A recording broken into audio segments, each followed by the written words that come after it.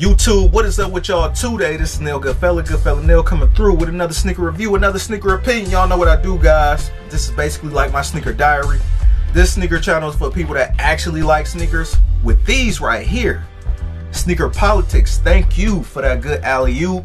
I signed up for a raffle. Yes, guys, I'm anti-raffle because I don't believe in them, because I believe they all backdoor and do all that funny stuff. But no, I actually want to, when I go to New Orleans, I said I was going to go in the Sneaker Politics anyway, because you know what I mean. When I go to different cities, and you know what I mean, they got, you know, known sneaker stores, I preferably like to go there, and these are definitely flying flames. I remember when these dropped. Sneaker Politics hooked me up with the raffle. Like I said, guys, I'm kind of anti-raffle because I don't believe in it. You know, I'm just pessimistic with this whole, since sneakers now have become like that #1 commodity or asset to people to try to leverage over people and resale and backdoor and all that. I just submitted not even caring, right? I'm just like, hey, if it don't work out, money saved, right? I wasn't gonna pay resale for this. Again though, guys, I end up winning. I end up getting an email that morning, about like an hour or so after the release, or 10 minutes after the release. It was quick.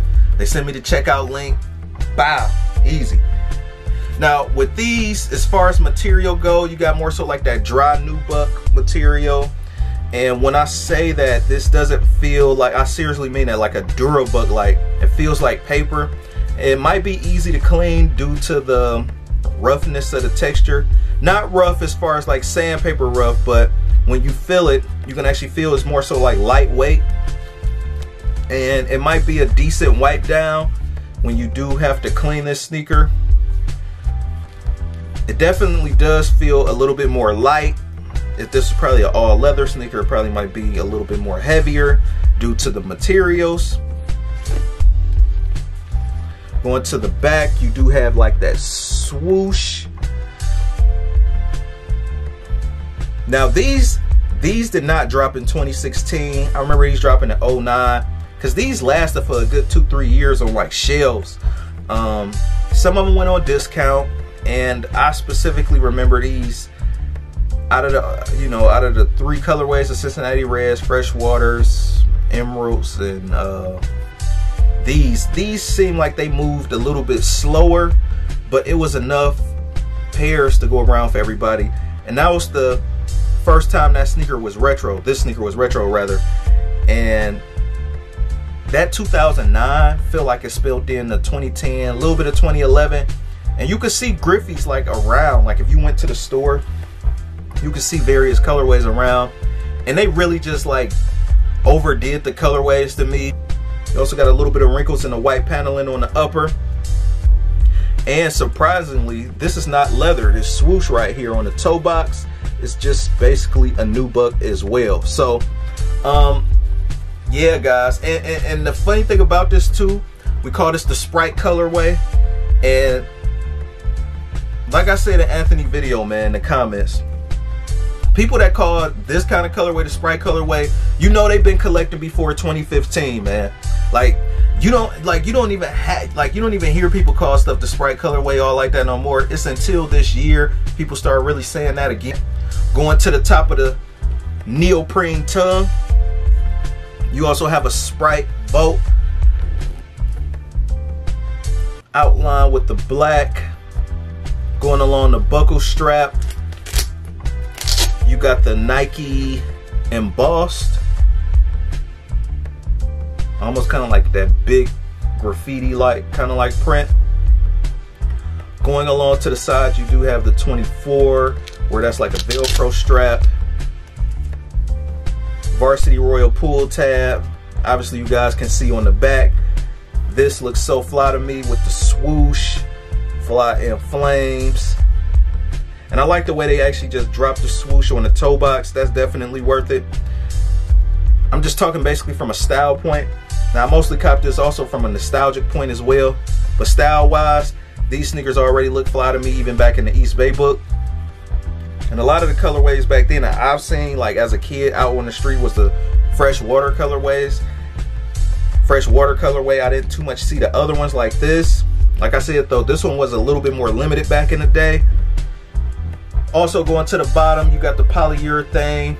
Now this is not like a full length air at the bottom, but you also got that Sprite Volt Air Max unit. Definitely I'm a sucker for that. Either the green or the Volt colorway in a unit, or infrared. Definitely my favorite Air Max bubble colorways. Orange also do too. But when this midsole actually age, if you're into keeping it white and you don't want to see it, you know, turn off white, lemon yellow, or, you know, the best thing to do to this midsole is actually to paint it. Now, the midsole definitely looks similar to the Nike Air Max Nomo.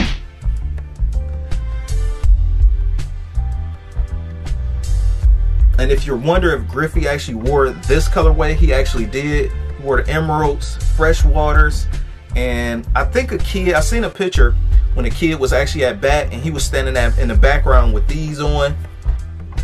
One thing I also do like on this sneaker is that it also has a speed lacing system. The speed lacing system is for getting the sneaker on and off quick. You also got the sneaker booty for the, which is the insert right here, similar to the Jordan 9.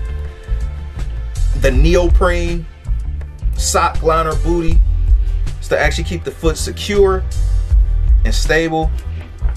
Now, as far as the materials go, wearing them, I would say that my all wheat ones is like buttery soft, because the suede is buttery soft, versus these are a little bit on the stiff side, but it's still lightweight anyway. So, you know, I'll take that. Now I basically cop this for nostalgic purposes and style purposes too. As far as the bottom, you do got the Volt and you got the Flame baseball. That's Fly and Flames. Got the traction pad right there. Kind of looks like a dial pad to me, like I said in the freshwater video. And the air unit is in the 4-foot. And yeah, Fly and Flames. Now just a little bit of history on this sneaker. As far as the man, the kid, the legend himself, the man had definitely more of a street style when he flick his hat to the back, like how mine is here anyway. Y'all know, y'all watch my videos, I always got my hat to the back anyway. But that was definitely something different at that time Ken Griffey Jr. was doing, kind of breaking the norms. Kind of remind me of when Iverson came in with the shorts that was a little bit longer than Jordan's. It's more so of a street thing when you made the shorts a little bit longer than usual, you know what I mean? The designer name that made this sneaker name is Tracy Teague. Ken Griffey Jr. was definitely adamant about having a strap on the sneaker, also making the sneaker loud, and also having it being casual enough to wear with like jeans. So as far as the fit straight out the box and comfort, I would give these between 6.5 to 7. Got mine in the 9.5. I know my fresh waters, in case you guys watched that video, I got those in a size 9. I'm gonna say if you got a normal size foot, go true to size. These do fit a little boxy at the top, but just to be safe, just go true to size. If you got a wide foot, you might want to go a half size up just to be safe. The only reason why I'm saying that, because you got the neoprene booty on the inside. But I didn't expect these to have that much room, and they actually do. That's how come the 9 still fit like a glove, but these also fit pretty good too. Probably just a little bit under, maybe an 8.8. The freshwaters, I would still take the freshwaters a little bit over these as far as my color hierarchy. Probably the Cincinnati Reds first, Jades, freshwater, then these. So these is definitely in my Griffey lineup. I definitely like them, definitely want them, and I wouldn't have bought them if I didn't want them. So did y'all cop? Did y'all pay resale? Is it worth paying resale? Me, honestly, I wouldn't go over 200 bucks for these. Hey, I mess with you, Griffey Air Max 1, but hey, man, I'm on a budget. You know what I mean? I know I'm gonna be buying more sneakers than a regular person throughout the year, so you know, I can hold out. You know what I mean? If the price would have got too outrageous. I don't know where the price is at now. I don't really too much care for talking about price all like that, but I have to in a way, because that's the reality of the sneaker game that we in now, or the sneaker climate. You know, price and all that stuff and all that. You know, I'm not, you know, by all means you can buy whatever you want to buy, guys, but that's why I always kind of tag the price in a lot of my other sneaker videos. Hey, I got this New Balance for 45 bucks. you know, to let people know I didn't, you know, that some of the sneaker collecting, being in the sneakers is still affordable to a certain degree, and you can still have fun too. A lot of people just think, some people just think because they paid a lot of money for a sneaker or outfit or something like that, that is already just like up there, you know what I mean? Buy what you like, buy what you like.